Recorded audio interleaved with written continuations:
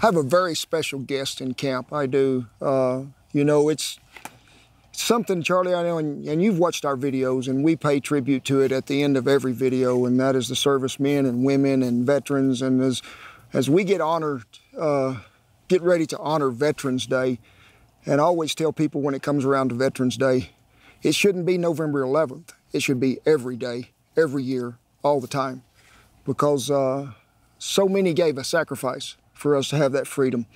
And it is such an honor to have you in a camp. And I know you've been in some really bad camps, Charlie, but I hope this is a better camp. I do, my friend. So just tell me, where are you from, Charlie? I know you told me earlier today, Kansas. So you know, Kansas and Okies, we're pretty good people. Yeah, you know what, we are. Kind of like one of those areas to the south of us. Yes. Worked out pretty well. Yeah, y'all let the wind blow through there quite often. Yeah, we do. Yeah, what part of Kansas? Well, near Topeka, a little town called Lecompton, all right, Kansas, 325 souls, and a couple of Presbyterians. So, would you just tell us, Charlie, name, where you from, what's happening? Sure. Charlie Plumb. I grew up in Kansas, age 17. Had never seen the ocean, never ridden an airplane, never been out of the 4 states of Kansas, Oklahoma, Missouri, and Nebraska. And I joined the Navy.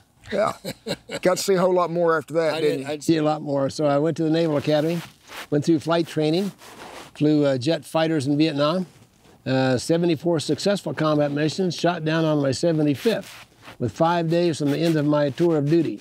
Spent the next 2,103 days in prison camps in North Vietnam.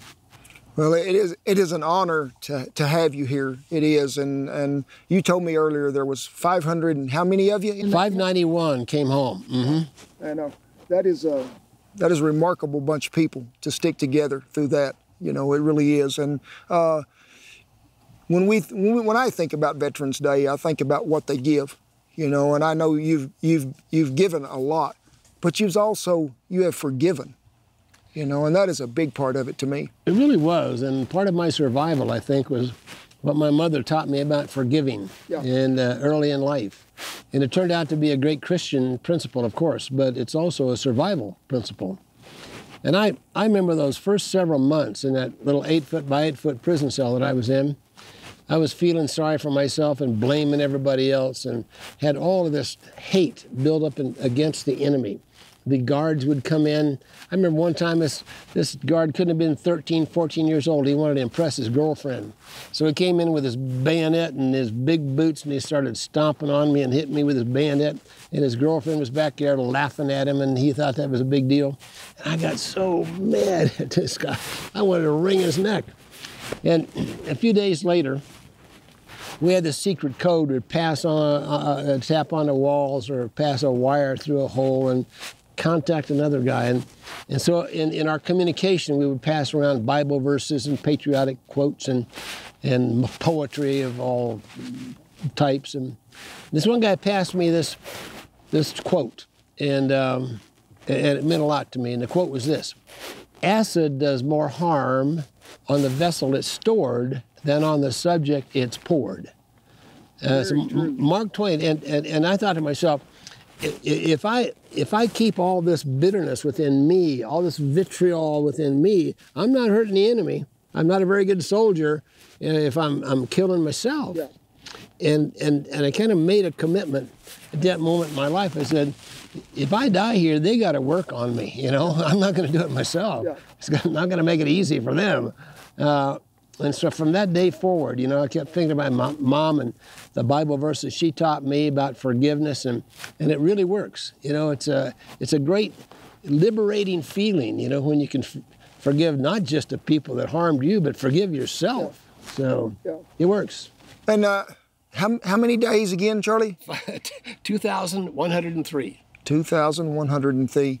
And I know they were probably all hard days, but I'm sure the first part of that might have been worse than the last, true? Oh, by far. Yeah, the first few months and year were really by far the worst part.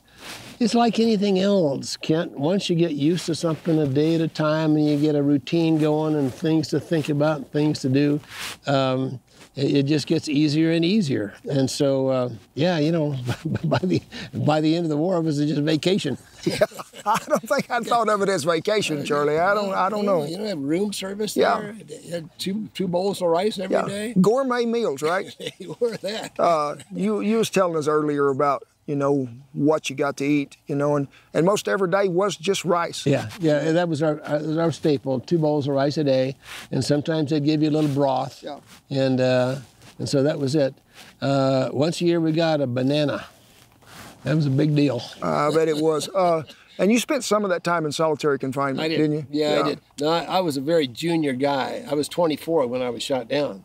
And so the senior guys had a lot more problems. And one of our senior guys was in solitary for 4.5 years. I'm sure it's difficult for anybody to understand how you can forgive such a tragedy, you know, such a pain as being tortured and being slapped around and kicked, and you're just treated like scum of the earth. You know, how do you recover from that?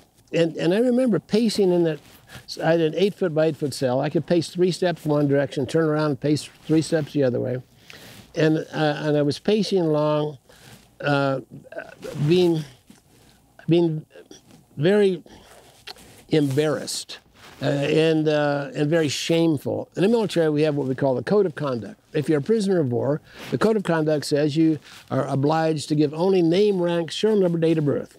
I flew the skies of Vietnam in that supersonic jet airplane, that F-4 Phantom, thinking I was tough enough. I was big enough. I was the top gun.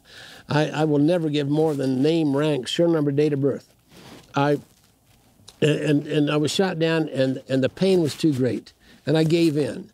And I felt very guilty about that, you know, that I'd failed in my mission. I'm thinking, what will they say? What will my buddies, what will my family say when they find out that they'd failed so miserably and that I'd given in, you know, I'd given up. Maybe if the war ever ends, I won't go home. I won't have to face people who will condemn me for my failure. Maybe I'll go to some foreign country and change my name and live off the rest of my life, and I'll never have to face this fact. And so I'm pacing along in this cell, and heard a cricket in the far corner of my prison cell. And I thought, I'd been a farm kid, knew what a cricket sounded like. But the longer I listened, the more rhythmic the chirp became, and I walked over to check it out. And it wasn't a cricket, it was a little piece of wire, about that long. It was poked through a hole at the base of the cell wall and scratching on my concrete floor, making this chirping noise like a cricket. Well, I'm thinking to myself, the enemy is not sophisticated enough to try to trick me. It must be another American trying to communicate with me. If it's another American, it also has to be a fighter pilot, since that's who's in these prison camps. I'm thinking, boy, would I like to talk to another fighter pilot. We can tell some stories, but I bet he's tougher than I am. I bet he's older, probably more mature. He probably didn't spill his guts when they tortured him. He probably stuck with the name, rank, serial number, date of birth, and I didn't. I don't even want to talk to anybody who I have to compare myself to, because I'm sure he's stronger than I am. And the wire kept scratching on my floor, and I was afraid it was going to attract a guard, and we were all going to get in trouble. And so I finally reached down and I tugged on this wire, and it tugged back. And I tugged again, and the wire disappeared right back through that rat hole. Well, that wire came back about an hour later, and this time it had a note wrapped around the end of it. And the note was written on a dirty piece of toilet paper, just blobs, and it said, memorize this code, then eat this note. Well, I did it. I memorized the code, I ate the note, and I started tugging on the wire in certain numbers that would represent various letters of the alphabet, and started communicating with this guy. Well, he'd been there for 2 years when I was shot down. So he was there for over 8 years in that prison camp. He had spent a good long number of hours, weeks, months piecing together little bits of wire, stuffing them out a hole in his cell wall, across a storeroom between our 2 prison cells, over the boxes, around the shovels, through the ropes, into the little hole in my cell wall 14 feet away. just to communicate with me, just to bring me into this network that was so important in our survival. and his first words, "How you doing, buddy?" I said, "I'm doing terrible, buddy." I said, "My president sent me over here. It's his dirty Vietnam War, not mine. And I don't know, that airplane, the mechanic that put that airplane together, maybe he's the reason I failed. And it's not fair that they're torturing prisoners. And I didn't, it wasn't my private airplane I flew in." I'm giving him all these excuses, okay, as why I should feel the way I feel. And he said, "You want to know your biggest problem?" I said, "You mean I have problems bigger than the ones I can see?" He said, "Sounds like it." He said, "You're suffering from a fairly common prison disease."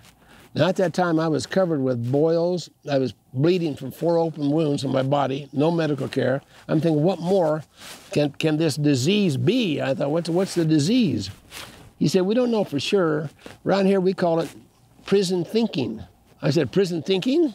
He said, "Roger, you think you're a prisoner." I stepped back from that corner and a little self-analysis. I'm down to 120 pounds.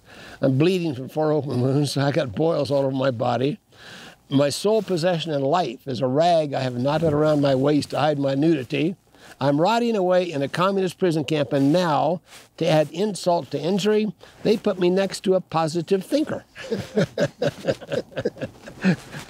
So I kept tugging. It was the only ball game in town. I said, okay. So this guy, Bob Shoemaker, still one of my best friends, taught me a lot. He said, "Man," he said, "when a fighter pilot his first shot down, it's blown out of the sky," said, "what's the first emotion? You start to blame everybody else for your problems. You start feeling sorry for yourself. You go into this pity party of your own." He said, "and you think that you have no control of your destiny." He said, "Man, you still have total control of your destiny. It's not what's around you that makes a difference. It's your decisions about what's around you. That's the difference you make." He said, one time, he said, "Adversity is a horrible thing to waste." He said, "Within every challenge in life, there's some kind of an opportunity there. And if you can figure that out, make it a puzzle." And then I thought back to the Bible verse, Romans 8:28. I thought, all things work together for good to those who love the Lord. Yep. And I'm thinking, that can't be true. This prison situation can come up with something for good, and all I have to do is love the Lord. That's easy for me. I'm going to check it out. Let's see if this Bible verse really works. That's a test of faith. It is a test of faith. and the good news is it works. Yeah. Charlie, I know you went through a lot, but whatever you feel most comfortable with, what were the hardest days, the hardest times, Charlie? Well, the torture was probably the hardest physical stuff that I did. It was an age-old torture technique that they had been using for hundreds and hundreds of years. A system where they fold your body up into a human pretzel. It starts with a set of leg irons with 2 U-shaped irons, and they run a bar through that. Then they put your wrists in cuffs behind your back. And this prison camp was built by the French to house Vietnamese, very small people. And so our wrists were a lot larger than these manacles were, and they tightened them down with like a skate key behind your back. And then they wrap your elbows together. They actually pull your elbows until they're touching. Then they run a rope from your shackles and your ankles over your shoulder and down to your wrists. And then they put a stick of bamboo in there, and they start tightening this rope. The end result is your feet are right up in your face. I remember looking back over my head and seeing my wrists backwards. My shoulders, of course, were out of joint by this time, and I'm just all folded up like this human pretzel. And then, if that's not enough, they take another rope and they run through that first rope and tie you to a hook in the ceiling, and they hoist you up on this hook for an hour or two. So the purpose of the torture wasn't to kill you. As a matter of fact, I kept wishing that I would pass out. But you can't pass out. You just sit there and hurt. And I established what I called the plateaus of pain. And, you know, I'd get wrapped up like this and it hurt really bad. And I think, you know, I'm breathing, I'm still alive. If it doesn't get any worse than this, I'm going to survive. And then they tightened the rope and it got worse. And then I'd say, you know, the pain is tougher now, but I'm still breathing, I'm still alive. If it doesn't get any worse than this, I'm going to live. And then it got worse. So I established these plateaus of pain, and eventually they loosened the ropes and let me lay there in my blood for the rest of the night. How long would this go on? Well, it actually lasted only 2 days. Then they came back about every 6 months. So what they were doing from the beginning, they were looking for targets. They wanted to know what future targets, so they could set their guns around the target. And so, I'm figuring, you know, I can't. Well, first of all, I didn't know the targets. They didn't tell pilots what future targets were, only the ones we were on. And so, the first time they asked me, well, what the heck? I said, the next target to be hit by my air wing is going to be the Hanoi Brewery. I said, it's a psychological warfare. We're going to try to destroy the morale of their soldiers by cutting off your beer. And I found out later from intelligence that they had actually gone out and had set their guns around their brewery while my air wing hit their bridge. So that wasn't enough. They came back the next time, and I found out they were believing me and telling me these wild, wild stories. They said, what base did you fly from? I said, well, first of all, I knew they knew the answer. It had been written, you know, right on my back. Yeah. It said, USS Kitty Hawk aircraft carrier. And I thought that was pretty tricky. If the military tells you to give name, rank, serial number, date of birth, then they write your ship on your back. You know, like that. Yeah. What's with it? So I knew they knew the answer. I think they're checking my answers now. I better shoot straight. I said, I flew from the aircraft carrier Kitty Hawk. That's a lie. They slapped me around and kicked me. And said, that's a lie. Tell us the truth. I'm telling you the truth. I flew from the aircraft carrier Kitty Hawk. It's out there in the Gulf of Tonkin. You know, take a look. No, we know you could never have taken a big airplane like you flew in here off a boat. We know you need a runway that's at least a mile long. I said, well, it may be time for another fib. I said, we have a lot of ships out there in the 7th Fleet. We just line them all up till we got a long runway. Skip from one to the other. Yeah, absolutely. And they believed it. They believed it, yeah. And what was really strange was, even after they had found out the truth about any of the lies that we told them, they were embarrassed to come back and admit that we'd pulled the wool over their eyes. Yeah. It was a crazy thing, but yeah, we got by with lying to them a lot. And I know you had to try to find some humor in there all the time, you know, absolutely, to keep it up. And absolutely. In fact, you know, it's like anything in life. If you have a choice of crying about something or laughing about something, you know, it's a whole lot healthier to laugh about it. Yeah. And so we told all kinds of jokes and played tricks on each other and all this stuff. Yeah. Well, it's something that I'm glad you get to pass on to share with not only just me, but everybody, you know, what y'all went through. But you've got a big heart, Charlie. Yeah, you really do. It's a heart that's full of care, full of love. But to forgive that much harm to a person, there's so much inner faith that has to come about. And I know when we was talking the other night, you was telling me something out of all them 500 and something that came home, and you asked me what was the percentage that had PTSD. Yeah. And I said 10%. And you said, well, you're close. It was 14. 4%, I'm sorry. And I said, well, that came really, in my belief, from y'all's raising, from your morals, from your values, you know, that were instilled upon all them young men. Because how many people over there, Charlie, was with you that come from rural America?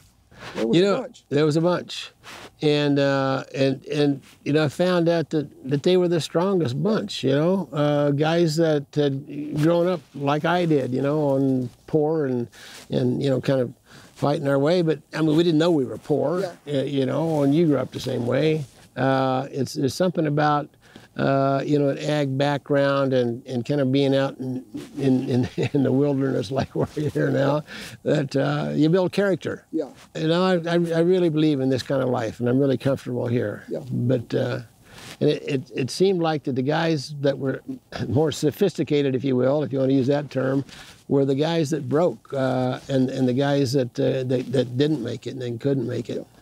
So, to me, I always looked at it when troubled times come. You could give in really easy, or you could just thinking, I've got to perspire and persist. You know, it was one of them things my dad taught me. But I didn't go through what y'all went through, Charlie, and I don't know that I could have made it, but I'd want to think that I had the same mindset as you, to where I'm gonna think, hey, it's a holiday, wasn't it? Ken, I guarantee you could have made it, and we could have used some of your cooking in there too, I tell you. I don't serve much rice on the wagon, you know what I mean? I don't serve much rice at all. But when you got close to knowing you were coming home, I mean, when did you really find out that, hey, I'm gonna get out of here? You know, they tried to trick us a lot of times. They would come in and say, all you have to do is confess, you know, that you bombed the pagodas and you bombed the schools and the hospital. You confess to that and we'll send you home. Well, they were never going to send us home. They just wanted a confession out of us. And so we were very, very skeptical, you know, when they, you know, sometimes you get an extra bowl of rice and you know, oh, we're going home. They're trying to fatten us up. Well, it didn't work. So the first thing that I knew, that I kind of figured we're going home, is they brought in a piece of toilet paper and they put it on the floor and said, put your bare foot on here, and they took a pencil and they drew around the toilet paper. They're gonna make some shoes, you know. Now we hadn't seen a pair of shoes in 6 years. Yeah. And so they're gonna make some shoes. And so the rumor was out, we're gonna go home. And then they allowed us outside some of the time to get some color, you know. Yeah. They didn't want people to think that, you know, that we'd been in a prison forever. And so they started feeding us better food the last month that we were there.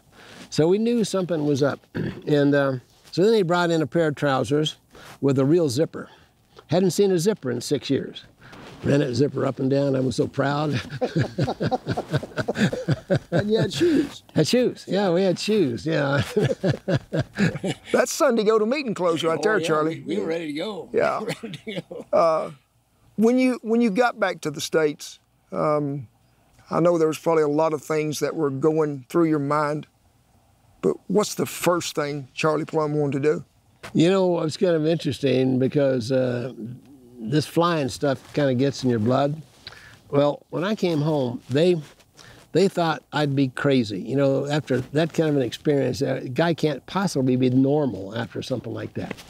And so the first guy that I met at Clark Air Force Base in the Philippines, when I flew out of there, was a psychiatrist. And he said, and he told me that my wife had filed for divorce just 3 months before I came home. And he said, how you feel about that? I said, well, I'm sad, you know, I'm disappointed, but hey, man, I'm free. I got a lot of things going on here. He said, well, now, from what you've been through, and now you know this, that your wife has divorced you, you really need to get angry. You really need to get bitter. He said, you have the right to be bitter. I said, Doc, I have the right to have diarrhea. But I choose not to be bitter. Thank you very much. Yeah. And so, you know, I came home when I was in the hospital for a while, and then I started living my life and married a wonderful gal, and we have 4 kids and 4 grandkids, and I live the life of Riley. When you hear the word veteran, Charlie, what's it mean to you? I'm glad you asked that, because this whole program's not about me or even you. It's about these guys and gals that have served their country. And I got to thinking about your audience, and in the people that are watching you. A lot of them were veterans, and some in Vietnam, probably still around, but in Afghanistan and Iraq, and they came back after kind of a losing war. You know, it wasn't like the World War II guys. They came back with ticker tape parades, and everybody was proud of them, and it was kind of the same thing with Vietnam. And sometimes I think when these guys wonder if they were really in the right place at the right time, serving their country. But I guarantee that anybody that took that oath, you know, and signed that check, giving away their life, they served their country, and they deserve to be thanked. Yeah. Now, I get a lot of thanks. I run around the country, and people thank me because they knew who I am. And I just want to pass along that thanks to all your veterans in the crowd, because they deserve it more than I do. So. We have a lot that watch, you know, from Vietnam to Afghanistan, you know, back and forth. And I can remember one time we were doing a video, and we'd got this email, and these people said, "Hey, we'd like for you to do a little special video for Navy SEAL Team 6 or 9 or 12 or 13. They couldn't tell you what the number was, you know. Yeah. And we would just like for them to have it. We'll send it to them. And it was their wives that were doing it, you know. So we put it together, and at the end of it, Shannon said, "You got to sign off." And I said, "I don't know where you fellers is at, but I know where you can be when you get home. You can come by here and eat, you know." I tell people, we owe people like you and all the veterans and servicemen and women so much. Freedom come at a cost, you know, and it was handed to us in a way for us to protect. And I'm proud there's people like you out there, Charlie, and all the rest of them that are keeping us safe, and Old Glory flying there behind us. Absolutely. And, you know, Charlie, we get so many emails and stuff from servicemen and women that have been through a lot, and they say, I can't keep going. I want to give up, you know, and I know you've probably got a better answer for them than I do, because I tell them, I say, "Don't give up, I'm counting on you," you know. But what we need to tell them folks, Charlie? Well, they got to keep hope, and got to keep faith, and a lot of that, you know, I mean, my personal in my personal life, I prayed a lot, and I really believe that there was some kind of master plan. I may never know what it is, but there's a plan for the challenge that I am facing now, and it's like Shoemaker said, you know, this adversity is a horrible thing to waste. If you look at the challenge of your life and think, there's an opportunity in there somewhere, there's a purpose, there's a reason why I'm going through this, and find that purpose. You know, we got about 22 veterans a day kill themselves. We got a terrible suicide rate in our veteran community, and in my work. And I work with several of these people, they take off the uniform and they don't have a purpose. You know, when you're wearing a uniform, if you want to know your purpose, you know, ask your drill instructor. There's no doubt he's going to tell you what your purpose is.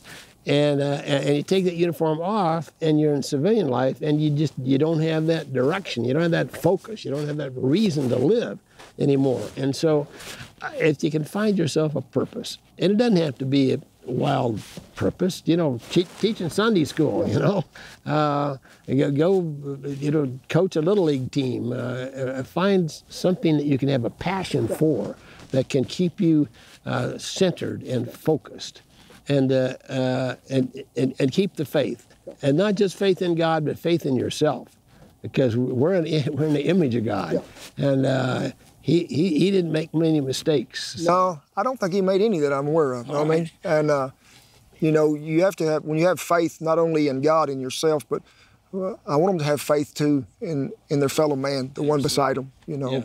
I don't think I'd be alive today if it hadn't been for the community of prisoners of war that I was with over there. Yeah. And we couldn't see each other for the most part. We couldn't talk to each other. Our senior leadership couldn't fire us. They couldn't give us a bonus. They couldn't give it a vacation or a time off. You know, and yet these are the finest leaders I ever saw, because they set the example. You know, they said, we're going to get through this, and our motto was 3 words: return with honor.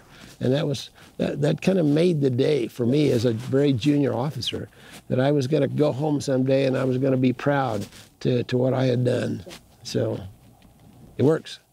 You know, Charlie, I've been on a lot of ranches, stay 6, 7 weeks, and I'd have an old radio, batteries wear out, and then I wouldn't have no news at all, you know, and know what happened. And I remember when I got out of a ranch one time, I'd been in there 6.5 weeks, and they told me, they said, you know, they got Osama bin Laden. I said, I didn't know he was missing, you know. And but I know y'all, if y'all got news, it was not news that you received from the U.S. so much, but it's a lot of fake news, right? Yeah, it was propaganda. Yeah. They tried to brainwash us, you know, like they could do it to their own people, but they really had a tough time, changing our mind about much of anything. But they used to slide these newspapers under the prison door. Most of the guys wouldn't even look at them because it was all propaganda. I got this newspaper. I guess it must have been it had to be probably late 1969, and I read it, and the headline was, USSR finally beats the United States in the space race. Well, that was pretty interesting. I'd signed up for the astronaut program, and at the time, most astronauts were fighter pilots. So we had a lot of guys in that prison camp that had orders to NASA. You know, that was just that was the thing we wanted to do. And so I thought, well, it's got to be interesting. And so it read on, not since Sputnik 1, that was their first satellite, has the Soviet Union been farther ahead of the United States in the space race. We have sent a vehicle to the moon, gathered samples, taken pictures, blasted off, returned to Earth, and unlike the Americans, we didn't have to put a man aboard to control our vehicle.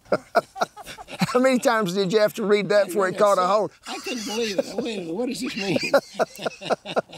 So I'm tapping on the walls, and I pass it to the guys next door. And I said, yeah, what do you think of this, guys? And I read that last line, and I heard this hooping, hollering from them. It was a great motivator, you know, to think that we'd done something good. Yeah. You know, Charlie, I know that you've done a lot for the Wounded Warriors programs across the United States, probably everywhere. But, you know, the Lazy T is fixing to start, you know, with a Wounded Warrior hunt. Yeah, we're right there on their ranch now, and I really promote what they're doing. Anything we can do for these veterans, I think, particularly the ones that have PTSD. I mean, again, they need some kind of direction. They need to know that somebody cares, and Lazy T does that. Yeah, well, this is a great place to have it. Oh, you know, there's a lot of peace, a lot of quiet, and a lot of comfort out here. Yeah, that's for sure. You know, Charlie, what does the Wounded Warrior program mean to you? You know, we got an awful lot of wounded warriors out there, guys that have given their life to the freedom that you and I enjoy. And now they're hurting, and they really need help. And so 22 of them a day are killing themselves, you know. They lose hope. They lose faith. And anything that we can do, or Lazy T Ranch can do, to help them regain, you know, the life that they deserve, you know, is certainly worthwhile. You know, Charlie, 6 years is a long time spent in a hole, you know, and you went through a lot. And I know that was painful and hard, but, you know, when you come back, it's daylight and dark. There's a totally different change that now is happening, and it's affecting you. It's affecting your family members. It's affecting people you know, your friends. And it didn't just quit when you got out. No question about that. In fact, some of the biggest problems I think veterans and their families have is when they come home and they try to regain that civilian life that they used to know. And it's difficult because they've changed. They've been through the military. You know, they've had all that discipline training, and they have a focus to the life in the military. And suddenly they come back. Maybe they have a wife and kids, and they don't know how to act. And so it really is difficult. It's tough. It's tough for these guys that have given their all to something, and they come back and have to face rejection. And so it's tough. And that's where we get back to believing in yourself and believing in your God, believing in your family, knowing that these things work out. I mean, it's amazing to me how you go through these struggles in life, and if you apply the basic stuff, it all will work out. Sometimes it takes time, but it works. Well, my friend, I've had a lot of visitors in camp, two-legged, four-legged, some that crawled on their belly, but you're a blessing, my friend. You are. I thank you so much. You have inspired me to even do more, and I hope for your viewers out there too that you have to keep faith. You have to keep hope. You know, we honor these folks on Veterans Day, but don't let it be just November 11th. Let it be 365 days a year, because we owe them so much. And good Lord gives you two hands, one to give, one to receive. Well, let's give. Let's give with our heart, let's give with our prayers, and let's thank these people that are beside us. But we want to just tell y'all, God bless you, each and every one. We appreciate you so much. And Charlie, Thank you, brother. I tip my hat to you, my I friend. tip my hat to you, my friend. God bless you. Thank you. God bless you.